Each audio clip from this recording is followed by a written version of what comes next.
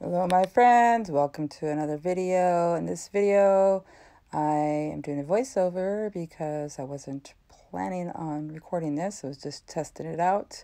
This is a pearl ring pour, and the recipe that I followed is one that Julie from Pouring Your Heart Out uses or has used. I believe it was in her last video of her pearl ring pour. I took a screenshot of the recipe and I will list that in my description box. And so this is Extreme Sheen, oh boy, Champagne Gold I believe it is. And colors that I used was Dioxazine Purple by Liquitex Basics.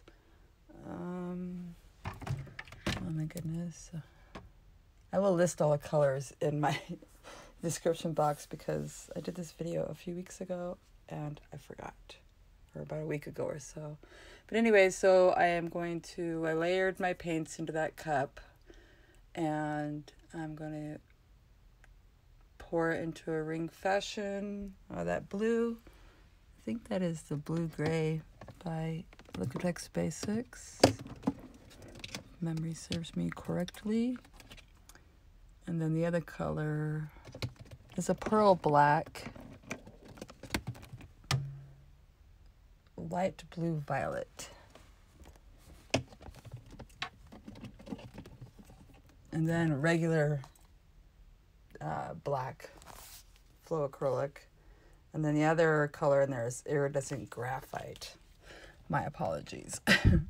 So then, yes, I'm just going to pour the ring out. And the idea is to go over one corner at a time, back to the middle as fast as you can with all four of the corners, and get as much paint off as you can. And then you take your torch to it, and hopefully your metallic will pop through and make the pearls, the pretty pearls. So I will go ahead, and I apologize in advance, and I do apologize in the wet results as well. Those are in the dry results. Those are at the end.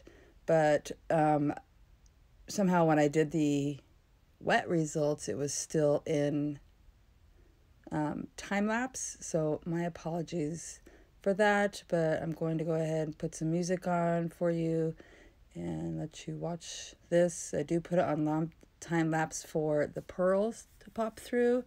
A lot of torching, and here I decide that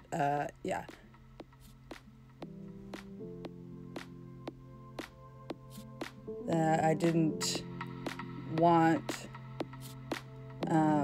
that paint all over my spinner, so I put a board down with some plastic on it. That way I was also able to keep the paint that dripped on to this plastic on the board. So again, enjoy, and I'll see you in the end. Thanks for watching.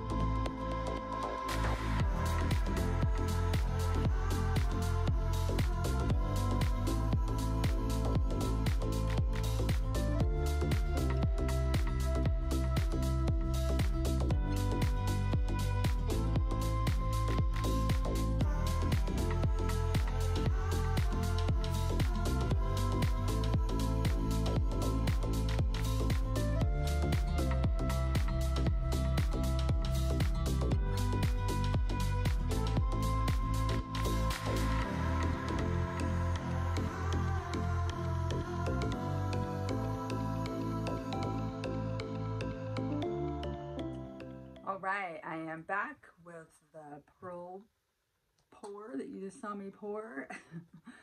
Note to self, if you stop recording in time lapse and then start a new recording, it's going to start in time lapse.